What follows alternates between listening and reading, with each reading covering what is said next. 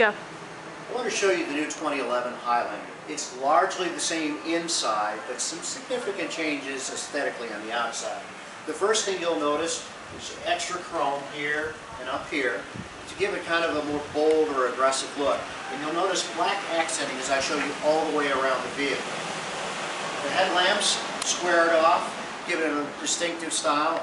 Fog lamps, again, they're wrapped in chrome to give it a little bit of more style, more flair, and draw some attention.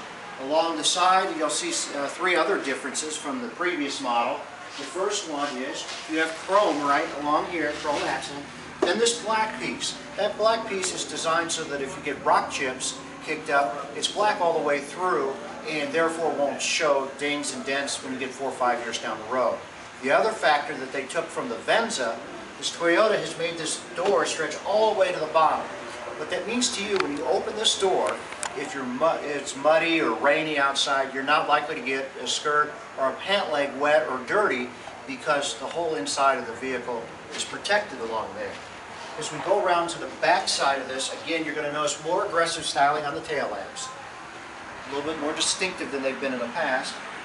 And then on the back, you have chrome here instead of the brushed steel that was on the previous edition. More chrome here, and again, the black accents. As I said, the vehicle has a 4- and 6-cylinder engine, just as it has in the past, and the interior is relatively the same. That's the 2011 Toyota Highlander. Give me a call at 573-268-6462 if you'd like a test drive.